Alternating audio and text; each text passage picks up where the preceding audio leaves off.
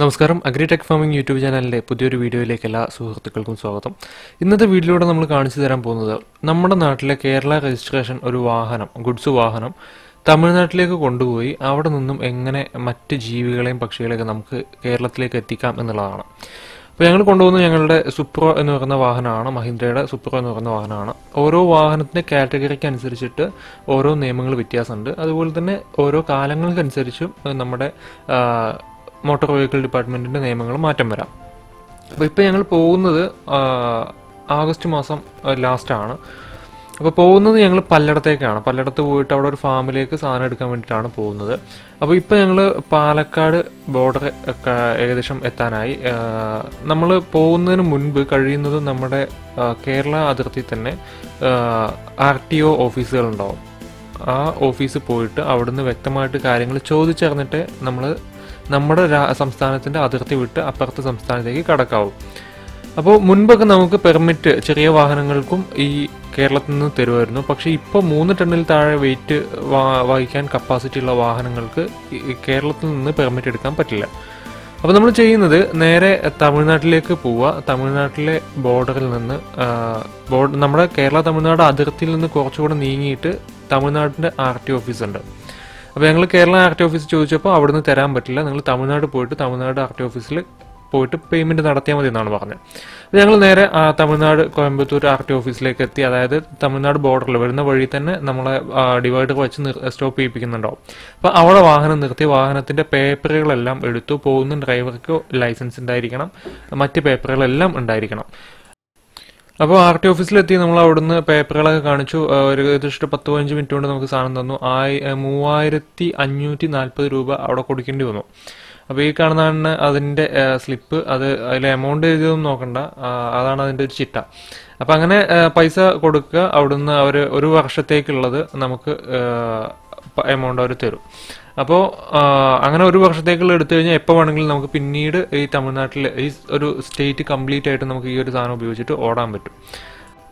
അപ്പോൾ വാഹനങ്ങൾ അന്യ സംസ്ഥാനങ്ങളിലേക്ക് കൊണ്ടുപോകുമ്പോൾ പറയാനുള്ള ഒരു ചെറിയൊരു ടിപ്പ് എന്ന് പറയുന്നത്, ഏത് ഉദ്യോഗസ്ഥന്മാർ പൈസ എത്ര ചോദിച്ചാലും അതിൽ ഇതെന്തെങ്ങനെയെന്ന് ചോദിക്കാൻ നിൽക്കരുത്. ചോദിക്കുന്ന എടുത്ത് കൊടുക്കുക, പോരാ. അപ്പോൾ അങ്ങനെ നമ്മൾ അവിടുന്ന് പെർമിറ്റൊക്കെ എടുത്തു. ഇതിന് മുൻപ് കാലങ്ങളിലൊക്കെ പെർമിറ്റ് എടുത്തിരുന്നതെന്ന് പറഞ്ഞു കഴിഞ്ഞാൽ 15 ദിവസത്തേക്കൊക്കെ 180 രൂപയൊക്കെ കൊടുത്തു കഴിഞ്ഞാൽ നമുക്ക് പോകാമായിരുന്നു. പക്ഷേ ഇപ്പോൾ അത് മാറ്റിയിട്ട് താൽക്കാലിക പെർമിറ്റ് എന്നുള്ളതിന് പകരം ഒരു വർഷത്തേക്കുള്ള നികുതി എന്നുള്ള രീതിയിലേക്ക് അത് മാറ്റിയിട്ടുണ്ട്. അതുകൊണ്ടാണ് നമുക്ക് ഇത്രയും എമൗണ്ട് വന്നത്. സാധാരണഗതിയിൽ ഒരു 500 രൂപ കൊടുത്തു കഴിഞ്ഞാൽ നമുക്ക് ഒരു മാസം പോകാമായിരുന്നു. മൊത്തത്തിലൊരു 500 രൂപ കൊടുത്തു കഴിഞ്ഞാൽ ഒരു മാസത്തേക്കുള്ള താൽക്കാലിക പെർമിറ്റൊക്കെ തരുമായിരുന്നു. പക്ഷേ ഇപ്പോഴത്തെ രീതി വെച്ചിട്ട് നമ്മൾ ഏകദേശം ചെറിയൊരു വണ്ടിക്ക് തന്നെ 3000 ചില്ലറയൊക്കെ കൊടുക്കണം. അപ്പോൾ നമ്മൾ പോകുന്നത് പലയിടത്തേക്കാണ്. പോകുന്ന വഴിക്ക് ധാരാളം കോഴി ഫാമുകളും മറ്റുള്ളതൊക്കെ കാണാം. പക്ഷെ ഒറ്റ പോലും നമ്മളെ ഉള്ളിലേക്ക് കയറ്റിയില്ല. നമ്മൾ സാധനം എടുക്കാൻ പോയ ഫാമിലും അവരവിടെ നമ്മളെ അകത്തേക്കൊന്നും കയറ്റിയില്ല. നമ്മൾ പോയത് ഒരു വലിയൊരു ഫാമിലേക്കാണ്. ഫാമിൻ്റെ പേരും നമുക്ക് തൽക്കാലം ഇതിൽ പറയാൻ നിർവാഹമില്ല. അപ്പോൾ അവരുടെ മാനേജ്മെൻറ്റുമായിട്ട് സംസാരിച്ച് നമുക്കൊരു അനുവാദം വാങ്ങിച്ച് തരാം എന്നൊക്കെ പറഞ്ഞിട്ടുണ്ട്. അപ്പോൾ ഇത്തരം തമിഴ്നാട്ടിലൊക്കെ പോകുമ്പോൾ നമ്മൾ ഫേസ് ചെയ്യുന്ന വലിയൊരു പ്രശ്നമാണ്. നല്ല വലിയ ഫാമുകളിലേക്കൊക്കെ നമ്മൾ പോയി കഴിഞ്ഞാൽ ഇത്രയും സബ്സ്ക്രൈബർ കൗണ്ട് ചെറിയ ഒരു ചാനലായതുകൊണ്ട് നമ്മൾ പോയി പറയുമ്പോൾ അവർ ചെക്ക് ചെയ്ത് നോക്കും. ഇപ്പോൾ നമ്മൾ തന്നെ വിളിച്ച് പറയുമ്പോൾ അവർ നമ്മുടെ ചാനൽ ചെക്ക് ചെയ്ത് നോക്കുമ്പോൾ ജസ്റ്റ് 80,000-90,000 സബ്സ്ക്രൈബേഴ്സുള്ള ഒരു ചാനലിന് വേണ്ടിയിട്ട് ഡെയിലി കോടിക്കണക്കിന് രൂപയുടെ വ്യാപാരം നടക്കുന്ന ഒരു സ്ഥാപനത്തിലേക്ക് പെർമിറ്റൊന്നും തരില്ല. അപ്പോൾ അങ്ങനെ ചില ബുദ്ധിമുട്ടുകൾ നമ്മൾ ഫേസ് ചെയ്യുന്നുണ്ട്. പിന്നെ ഈ പോകുന്ന വഴിയൊക്കെ നമുക്ക് കാണാൻ നല്ല ഭംഗിയുള്ള സ്ഥലങ്ങളാണ്. അപ്പോൾ ഇപ്പം നമ്മൾ നമ്മുടെ വണ്ടി ഇപ്പോൾ ഈ തമിഴ്നാട്ടിലേക്ക് കയറ്റി ഇനി എവിടെ ചെക്കിങ്ങിന് നിർത്തിക്കഴിഞ്ഞാലും നമ്മുടെ എല്ലാ രേഖകളും നമ്മൾ വളരെ മാന്യമായിട്ട് കൊണ്ടുപോയി കാണിച്ചു കൊടുക്കുക. നമ്മുടെ നാട്ടിലെ പോലീസുകാരുടെ അടുത്ത് കാണിക്കുന്നത് പോലെ അഹങ്കാരം ഇവിടെ വന്നിട്ട് ദയവ് ചെയ്ത് കാണിക്കാൻ ശ്രമിക്കരുത്. പിന്നെ ഈ പെർമിറ്റ് എടുക്കാതെ നമുക്ക് പോരാം എന്നുള്ള ചിന്തയിൽ പോരും ചെയ്യരുത്. വണ്ടി പിടിച്ചു കഴിഞ്ഞാൽ വണ്ടി തന്നെ അവർ എടുത്തുകൊണ്ട് പോകും. പിന്നെ അത് ഊരി കിട്ടൽ നല്ല പണിയാണ്. പണിയായിരിക്കും. അപ്പോൾ നമ്മൾ ശ്രദ്ധിക്കേണ്ടത് പെർമിറ്റ് എടുക്കുമ്പോൾ കൃത്യമായിട്ട് എല്ലാ പേപ്പറുകളും കയ്യിൽ വേണം. പൊല്യൂഷൻ, സ്മോഗ് അങ്ങനെയുള്ള ഐറ്റംസ് ഒക്കെ വേണം. ടാക്സ് കിട്ടിയതിൻ്റെത്, അതുപോലെ തന്നെ പെർമിറ്റ്, നമ്മുടെ ഫിറ്റ്നസ് സർട്ടിഫിക്കറ്റ്, അങ്ങനെയുള്ള കാര്യങ്ങളെല്ലാം വണ്ടിയിൽ വേണം. ഒപ്പം തന്നെ ബാഡ്ജും ലൈസൻസും ഒക്കെ ഉള്ള ഡ്രൈവർ ആയിരിക്കണം പോകുന്നത്. പിന്നെ നമ്മൾ ശ്രദ്ധിക്കേണ്ടത്, ഇനിയിപ്പോൾ നമ്മൾ തിരിച്ച് കേരളത്തിലേക്ക് കയറുമ്പോൾ, ഇപ്പം നമ്മൾ വണ്ടിയും കൊണ്ട് തമിഴ്നാട്ടിലേക്ക് വന്നു, ഇനി നമ്മൾ തിരിച്ച് ഈ വണ്ടിയും കൊണ്ട് കേരളത്തിലേക്ക് കയറുമ്പോൾ കോഴി കുഞ്ഞുങ്ങൾ അങ്ങനെയുള്ള ഐറ്റംസ് ഒന്നും ആണെങ്കിൽ നമുക്ക് പ്രത്യേകിച്ച് എവിടെയും ചെക്കിങ്ങും കാര്യങ്ങളൊന്നും ഉണ്ടാവില്ല, നേരിട്ട് പോവാം. പക്ഷേ ബില്ല് കയ്യിൽ വേണം. നമ്മൾ എവിടെ നിന്നാണോ സാധനം വാങ്ങിക്കുന്നത് ആ ഫാമിൻ്റെ രജിസ്റ്റേർഡ് ബില്ല്, GST ഉൾപ്പെടെ, നമ്പർ ഉൾപ്പെടെ ഇട്ടിട്ടുള്ള ബില്ല്. അത് കോഴിക്കും കുഞ്ഞിനൊന്നും നികുതിയില്ല, പക്ഷേ ബില്ല് ഉണ്ടായിരിക്കണം. GST രജിസ്ട്രേഷനുള്ള സ്ഥാപനത്തിൻ്റെ ബില്ല് ഉണ്ടായിരിക്കണം. അപ്പോൾ അതൊരു റൂളാണ്. പിന്നെ നമ്മൾ നാൽക്കാലികൾ, ഇപ്പോൾ പശു, ആട്, എരുമ, പോത്ത്, കാള അങ്ങനെയുള്ള ഐറ്റംസിനൊക്കെയാണ് കൊണ്ടുവരുന്നതെന്ന് വെച്ച് കഴിഞ്ഞാൽ അതിന് നമുക്ക് ആവശ്യമായിട്ട് വരുന്ന രേഖ എന്ന് പറയുന്നത് അതായത് ആ കൊണ്ടുവരുന്ന ജീവിയുടെ ഫിറ്റ്നസ് സർട്ടിഫിക്കറ്റ് ആണ്. അതായത് ഇപ്പോൾ നമ്മൾ പശുവിനെ കൊണ്ടുവരികയാണെങ്കിൽ ആ പശുവിനെ നമ്മൾ ഡോക്ടറെ കൊണ്ട് വന്നിട്ട് അതിൻ്റെ ബ്രീഡ് ഏതാണ്, അതിൻ്റെ ടാഗ് ഏതാണ്, അങ്ങനെയുള്ള കാര്യങ്ങളൊക്കെ നോക്കി അതിൻ്റെ ഒരു ഈ ജീവി ഫിസിക്കലി ഫിറ്റാണ് യാത്ര ചെയ്യാൻ എന്നുള്ളതിൻ്റെ ഒരു രേഖ നമുക്ക് വേണം. അത് ഡോക്ടർ സർട്ടിഫിക്കറ്റ് എന്ന് നമ്മൾ പൊതുവെ പറയും. അതായത് ഫിറ്റ്നസ് സർട്ടിഫിക്കറ്റ് ആണ്. അത് this animal is fit to travel എന്നുള്ളതാണ് അതിൽ എഴുതി തരിക. അപ്പോൾ അതിൽ ഏതാണ് അതിൻ്റെ ഇനം എന്നുള്ളതൊക്കെ ഉണ്ടായിരിക്കും. അപ്പോൾ അങ്ങനെ ഒരു ഫിറ്റ്നസ് സർട്ടിഫിക്കറ്റ് നമ്മൾ നാൽക്കാലികളെ കൊണ്ടുവരുമ്പോൾ ആവശ്യമാണ്. അതുപോലെ തന്നെ കോഴിക്കുഞ്ഞിനെ മറ്റുള്ളതിനെ കൊണ്ടുവരുന്ന പോലെ നമുക്ക് എവിടെ നിർത്താതെ ഈ നാൽക്കാലികളെ കൊണ്ടുവരുമ്പോൾ പോകാൻ പറ്റില്ല. അടുത്ത് പോകുന്ന ചെക്ക് പോസ്റ്റിൽ ആനിമൽ ഹസ്ബൻഡറിയുടെ ഒരു ഓഫീസ് ഉണ്ടായിരിക്കും. അവിടെ നമ്മൾ പോയിട്ട് ഈ സാധനം കാണിച്ചു കൊടുക്കണം.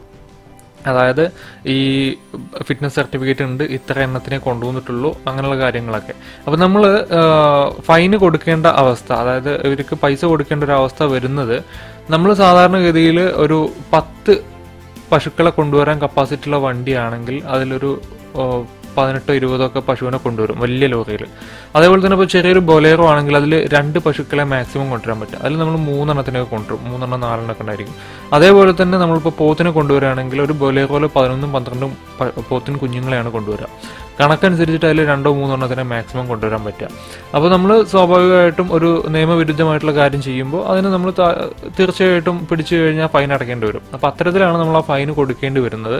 അപ്പോൾ വരുന്ന വഴിക്ക് ചെക്ക് പോസ്റ്റുകളിൽ പൈസ കൊടുക്കണം, പോലീസുകാർ കൈക്കൂലി വാങ്ങുന്നു എന്ന് പറയുമ്പോൾ അത് നമ്മൾ തെറ്റ് ചെയ്തിട്ടാണ് അത് കൊടുക്കേണ്ടി വരുന്നത്. നിങ്ങൾ ഒരു ബൊലേറോയിൽ 2 പശുക്കളെ കൊണ്ടുവന്ന ആർക്കും ഒന്നും കൊടുക്കേണ്ടി വരില്ല. അപ്പോൾ പിന്നെ അപൂർവം ചില പോലീസുകാർ മാത്രമേ ചോദിച്ചാലേ കൊടുക്കേണ്ടി വരുള്ളൂ. അപ്പോൾ ഈ കൈക്കൂലിയുടെ കാര്യം നമ്മൾ പറയുന്നത് ഇതൊരു നിങ്ങളിലേക്കൊരു ബോധം ഉണ്ടാക്കിയെടുക്കുക എന്നുള്ളതാണ്, എന്തുകൊണ്ടാണ് നമ്മളിത് കൊടുക്കേണ്ടി വരുന്നതെന്ന്.